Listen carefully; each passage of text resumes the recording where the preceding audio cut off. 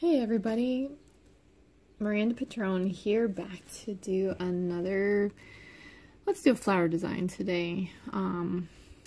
Here I have some of the nice black stone from Lake Erie that really helps the colors pop to have a black background. So I'm going to be doing that on this today.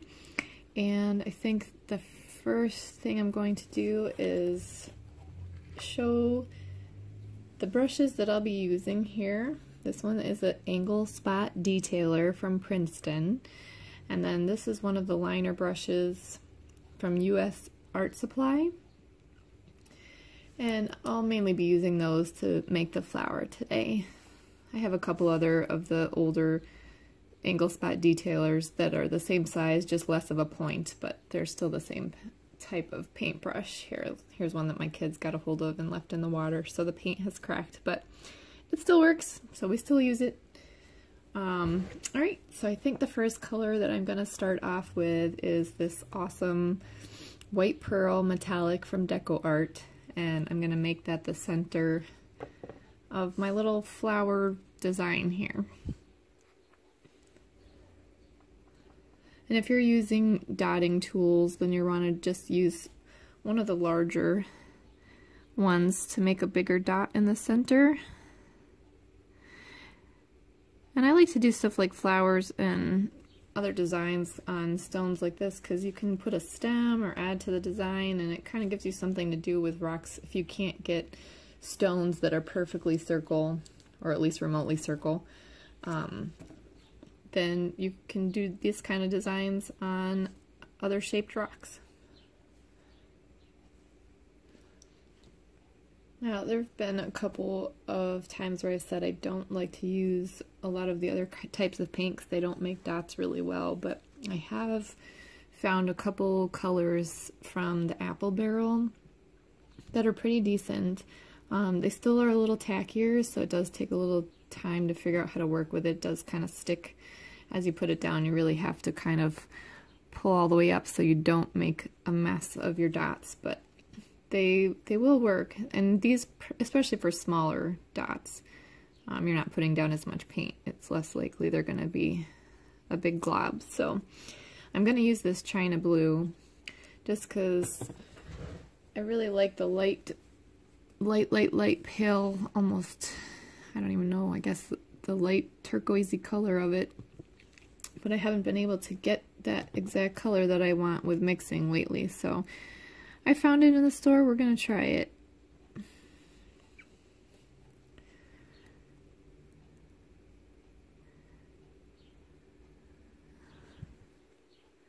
And if you're using dotting tools, just go with something really small for the first dots.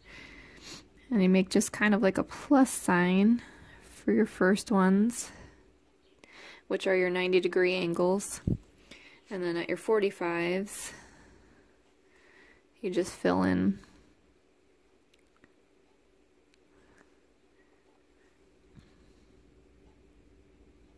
So if you're at all mathematic, this is also how you'll keep your symmetry. Like when you're doing math and you have an equation, whatever you do to one side, you have to do to the other. So that's how you keep your symmetry too. So I'm just gonna fix that little one there. Alright, so that was the China Blue, and it actually looks a little lighter on my screen here. Hopefully you can see the color, and after, maybe I'll do the varnish at the end of this one too, so you can see how the colors really pop on the blacker stones, or you can even paint a black background on your stone if you don't have black stones. That'll help with the colors too. Well, I've gotten a lot of questions on how come my colors are so bright, but I'm really just, it's the background, and or when I varnish, a lot of the times I varnish with a high gloss varnish, and that really helps them pop when you take pictures of them. So, alright, the next color I have is a Spa Blue, and that is from the Decoart, and it's just a tad darker, but it's still kind of like that turquoisey slate blue, the light. And we're just going to tuck those in the spaces of the ones that we just painted. Now, I didn't pause in between here because they're not big dots, so there's not a lot of paint, but just be careful that you don't touch them because they will run into one another.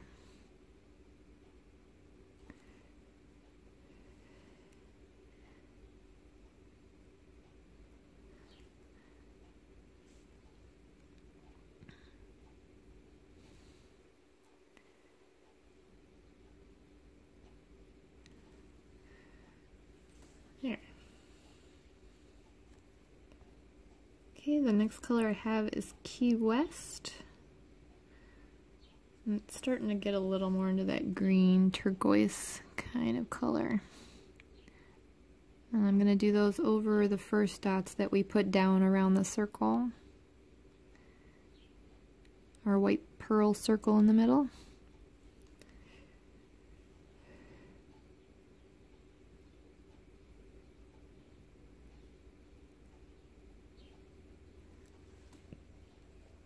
And this stone has some little holes in it, so the dots aren't going to be perfect, but that's okay. But you can see after when we'll varnish it, everything will stay in place. If you have a stone that is porous,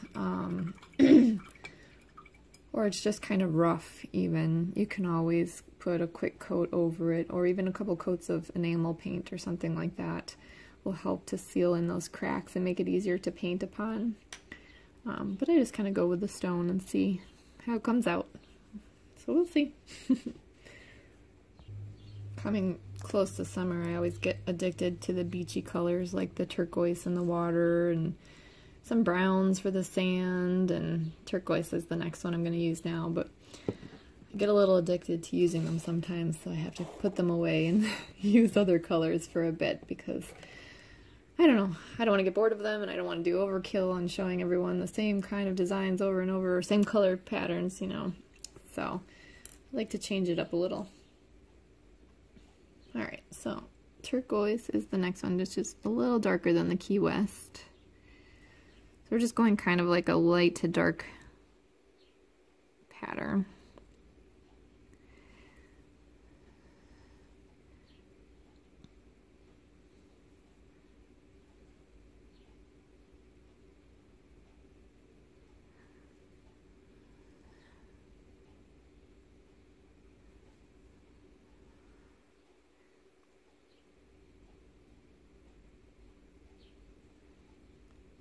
As I've said before, I don't add anything to my paints, especially the Decoart. I really, really like the flow and the consistency of them for doing dots, so I have never had to add anything to them. If you were doing something like an acrylic pour, you may add some. They actually have pouring mediums now, so you could even add their own product in to be a flow aid to doing like an acrylic pour or abstract painting, but for the dots we don't need it. They're perfect. Comes out just fine with dotting tools or with brushes. Okay, I'm gonna continue on with my beachy theme. Go for some browns now, and I have a raw umber that I'm gonna put in here. You may not be able to see it as well right now, but like I said, after we varnish it, all the colors really pop. And it'll flow into the design really nicely.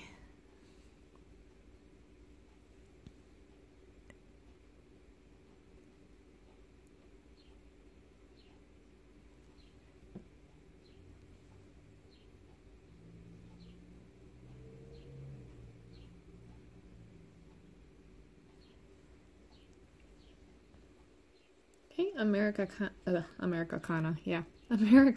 from the Decoart came out with this really nice light cinnamon, which is the next one that I'm going to use. And we'll just tuck those in there in between our raw umber.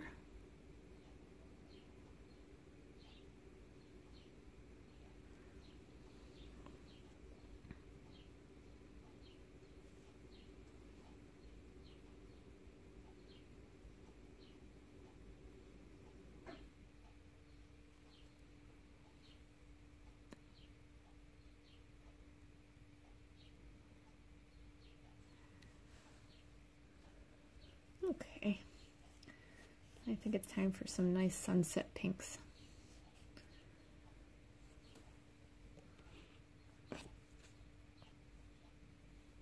Okay, so I'm using Americana's Bright Salmon.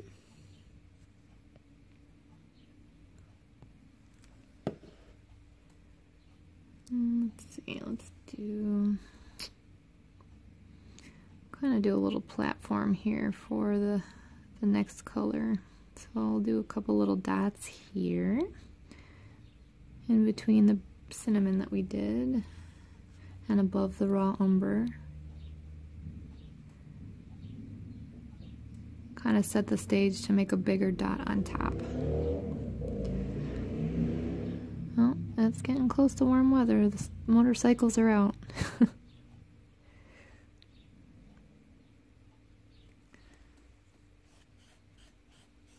Okay. So then peony pink. I'm going to do a larger dot with this one. Up above the two that we did here.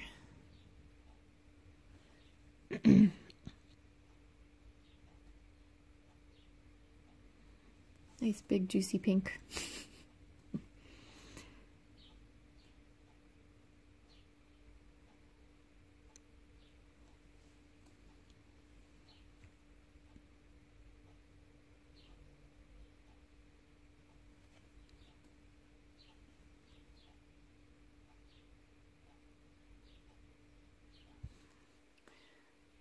And I've gotten a lot of questions in my classes lately too about how do you make a dot bigger than your dotting tool, because I generally teach people with the dotting tools. But if you want to make a bigger dot, you can just push the paint around more. Basically just draw a circle and then fill it in with your paint. So at the end of your stipling tool, just get a really good amount on it over the ball end. And then just push it around and draw a circle just like I'm doing with the paintbrush here. I guess I can show you. Let me see if I can grab one of the dotting tools. Okay, so this type of tool, which people use for nail art, and a lot of people are using them now for dotting on rocks. So what you want to do is just get a really good amount on the end. See, it's almost dripping off. And then put it down where you're going to put your dot, but then just push it around to the size that you want for your dot. And they come out pretty good. And that way too, I mean, you're not having to buy huge sets of tools. If that's what you have, you use what you have until you can get something else that makes the size ones that you want. But just a little hint. Okay, I think I'm gonna continue with the same pink, the peony pink, and make a ring of dots around each of the larger ones that we made.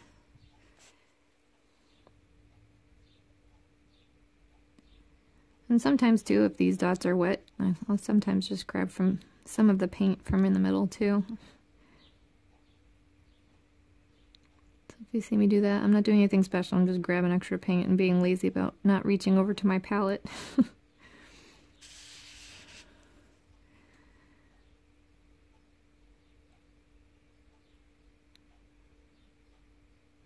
Also too, if you want the dots to get smaller as you go around, you just let less paint come off, you start with the larger ones at the top, and then as you work around, you'll have less paint by the end, obviously. So the dots will get smaller on their own. And if you're using brushes, you just kind of do it a little bit lighter and push down harder to get the bigger ones.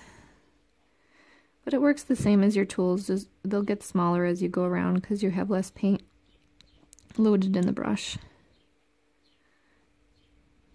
And you'll get a good feel for how much you need for certain size dots. The more you do it, just takes practice.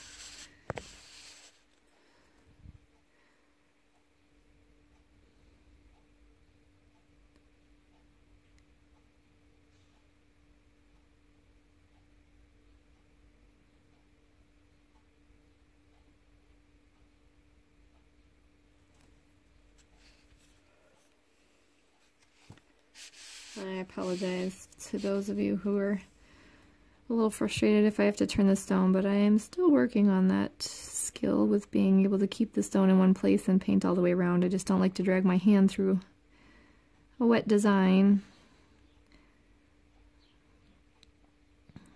But I know most of you said that you didn't mind if I turn the stone as we go in the videos, but sometimes we just gotta do what we gotta do. One thing too is I can tell right now there's a little straggler hair on this one that is creating a little mischief with the paint, but you can just trim those off with your bristles, from your bristles, and then they won't be in your way anymore. Kind of upkeep on the brushes is an important thing, which I'm not always the best at doing because I have awesome children who like to be creative as well. But we're still learning how to take care of stuff. So. Here we go. So that's our last little peony pink.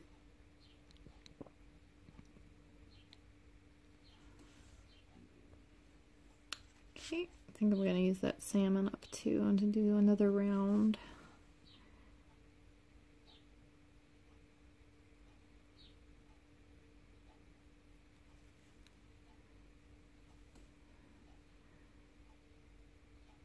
I think that helps too if you bring your colors that you've used in the center out within your design. Kind of helps create a cohesive design so that you're keeping kind of your theme. And it's just a different direction to go in. I mean, if you use a ton of different colors throughout the whole thing, it'll look really festive, and I've seen some great designs that never go back to the same color, so it's not impossible to do. It just depends on what you like and what you're going for your design.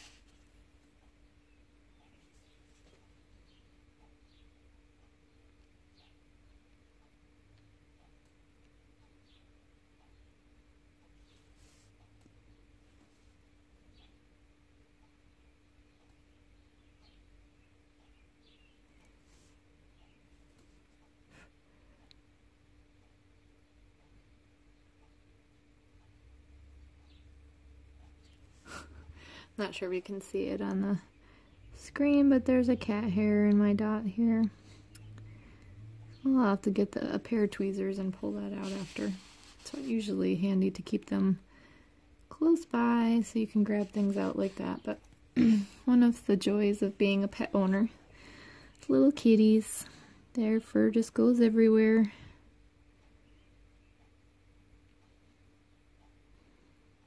I've caught him sometimes even sitting on my drying racks. I don't know why. Maybe because it gets sun in the early morning. He likes to just sit up there. But unfortunately, wet paint and cat fur do not go well together. In either direction, on the piece or on the cat.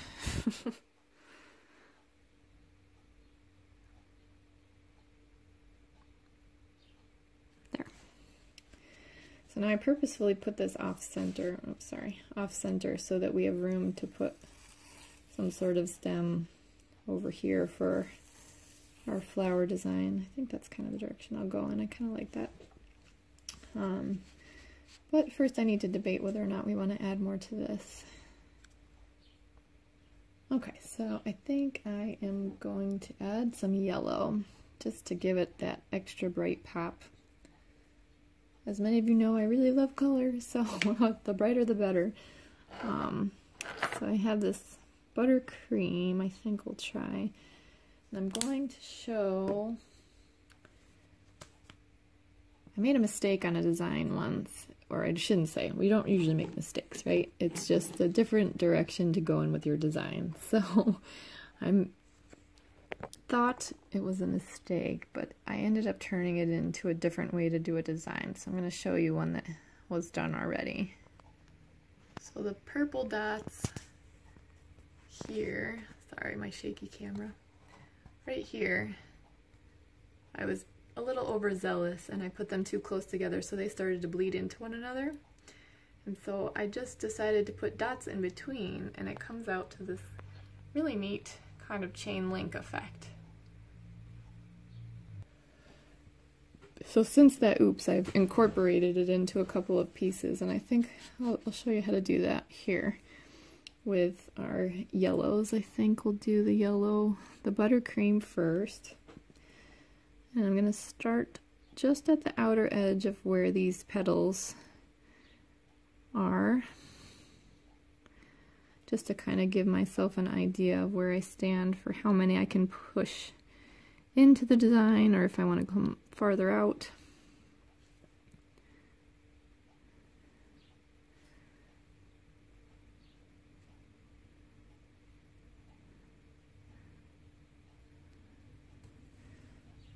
Yeah, that's a nice addition to this.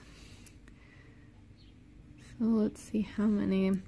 So because we're going to do the same thing all the way around, you kind of have to check your design to make sure you can fit the same amount all the way around without having to crowd things in.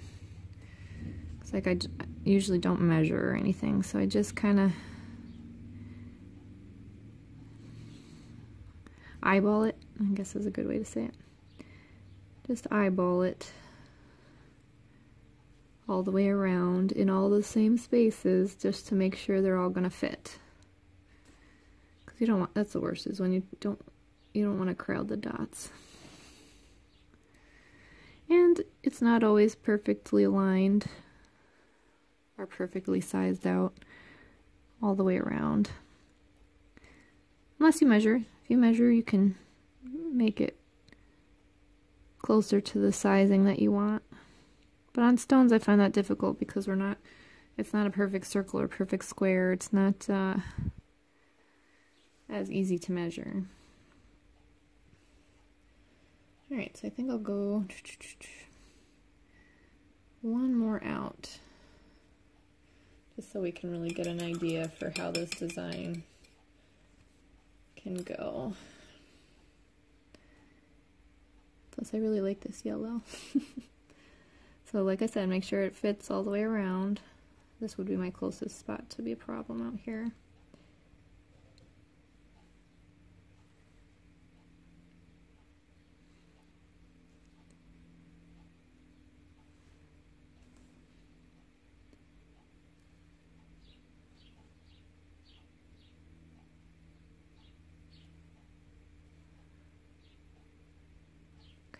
Now we'll wait for that to dry, and then we can add to the design with the interlinking color.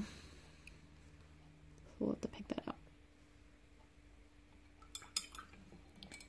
Actually, because of the space we have, as the more I'm looking at this, I might even add a couple more on the sides here.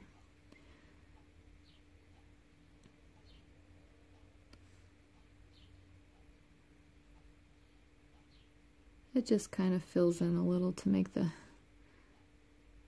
design a little more cohesive, have it come together rather than having things sticking out all over, which looks cool too, but this is just the feel I got for this one. So,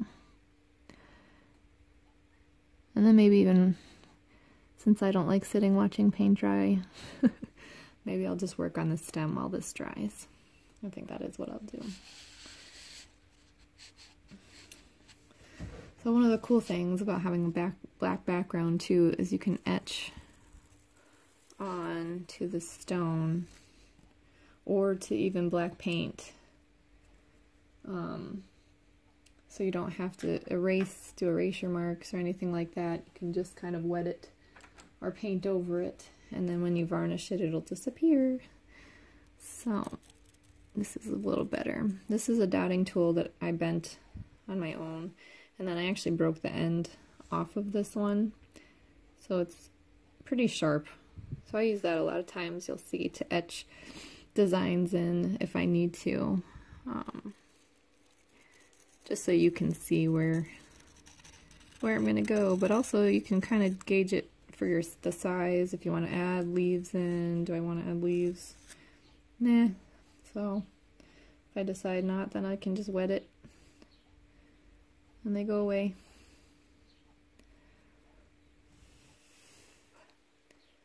But then this just kind of gives you a fun idea to visualize where I'm going with the pattern. Maybe that's a better way to see it all in one here. Alright, so I think I'm gonna go with this really nice ocean green for the stem. That's from Decoart. And we'll just follow the line that we made. And your stem doesn't have to be shaped like this. You can do it any shape you want. Add leaves, don't add leaves. This is just where I felt like going with this stone.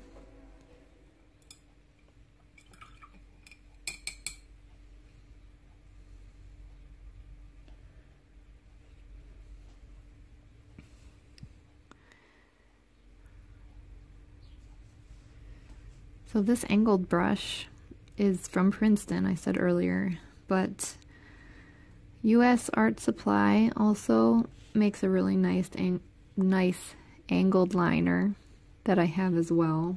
I just don't have it in front of me here. But it's basically, it looks like the liner I showed at the beginning, and then it's just angled. But you can also make your own tools angled, and you can see that in one of my videos I have listed for subscribers, where you can bend your own tools, your own dotting tools, your own paintbrushes. I personally like it because I can see what I'm doing, especially when I'm doing videos. Then I have the camera in the way and all these other things, but I can see what I'm doing as I'm painting. You know, a lot of the tools you have to hold vertical, straight up and down, and you can't really see if you're touching other dots, or if you're touching the side of something, or if you're getting it exactly where you want it to go. So I just find this really helpful so that I can see where I want to go with the... I'm going to pull this design out a little bit farther. And I just want to use the stone all up. Kind of balance it out a little.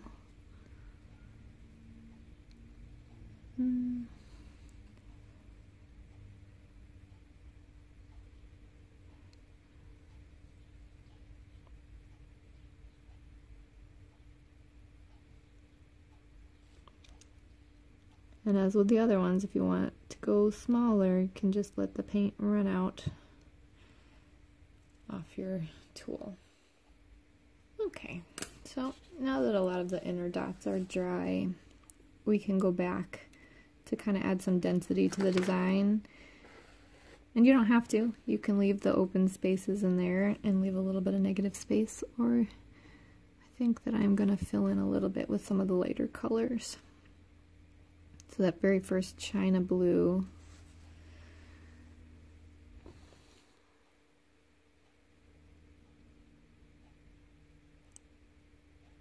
just doing some really tiny ones.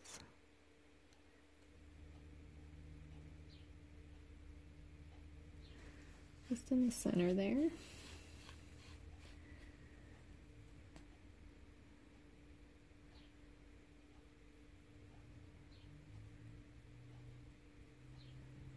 And then maybe even some of that pearly white.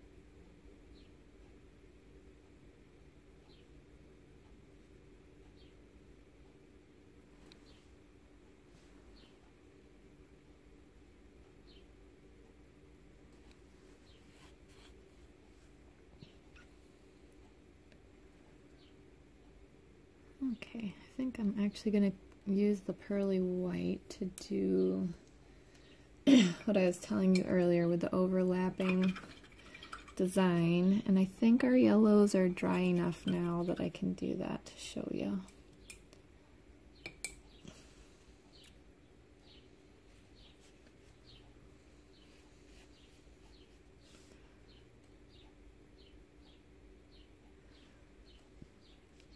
So what I did was I had two run together, so these were the so-called mistake. Was two dots had gotten too close, so I wanted to cover it up because I couldn't get them off. So what I did was take another color and just connect the two in the middle. It can be a lighter shade of what you're already using, like a lighter yellow, or like here we're doing white. The purples, I just did a lighter shade of purple.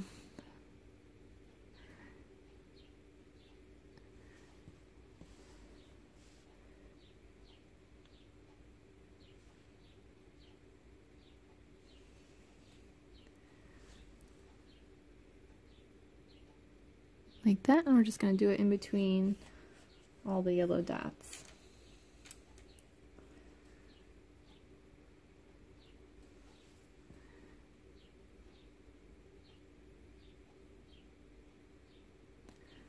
Like that.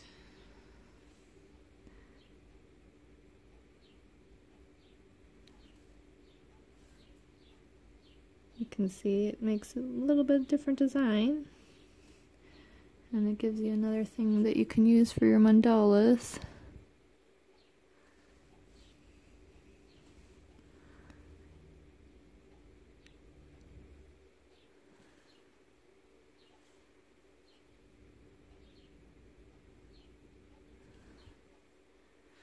I missed this one.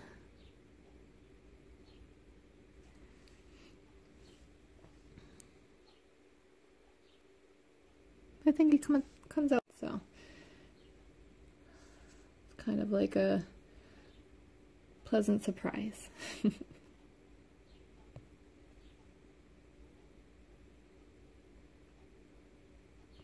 think too I'm going to pull the turquoise to add some density to our stem.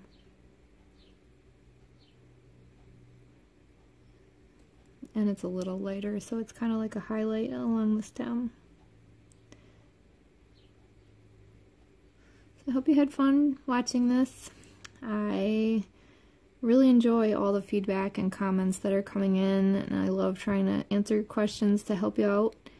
If you like my videos, please click the thumbs up.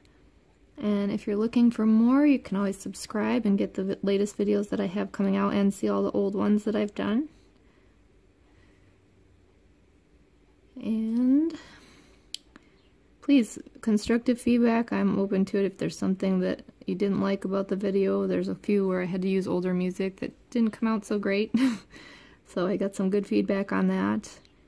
Or if you have questions, I try to answer them as soon as possible.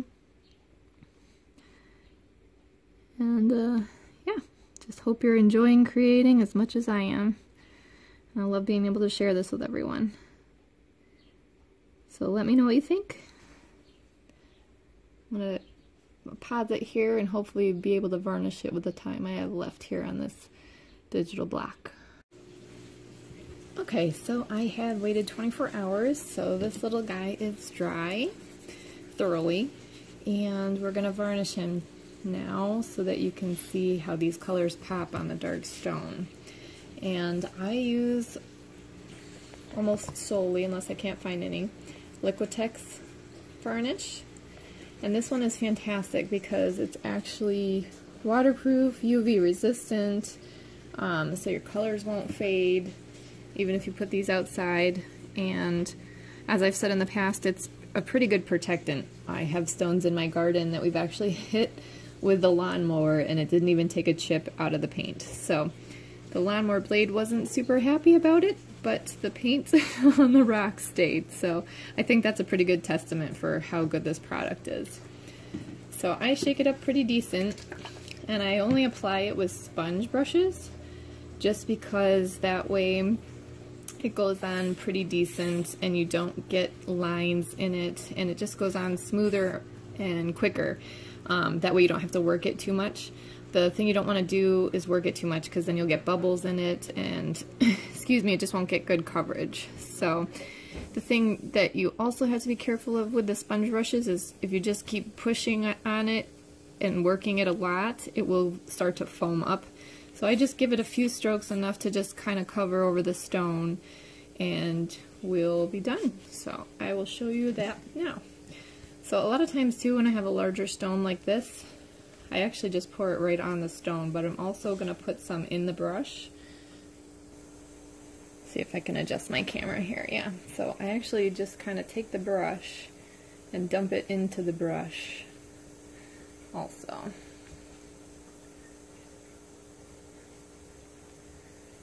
And I get it pretty soaked. Because like I said, I just want to have good coverage so you don't have to work it too much. So then we're also going to pour it directly on the stone. It's a little bigger, so maybe a little bit more. And then we just give it a good couple of swipes. And I do have it on a paper towel here, which you don't want to leave it there to dry, because it will stick to your paper towel, and then that's just a mess to get it off. So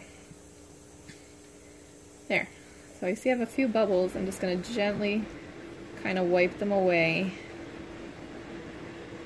so that they don't stay. Or you can even just pop them like this. And now I'm going to let it dry on my drying shelves. So if you don't have nice drying racks or shelves, you don't have to have anything expensive. I just picked these up at Walmart. I'm pretty sure they just go in the refrigerator or in your cabinets if you want extra space. They were 10 bucks for 3, like a small, medium, and large. And they're great for drying stones on, because they really get a lot of good air, and you can just put a paper towel or something under it, and that way it won't drip on the surface that you have.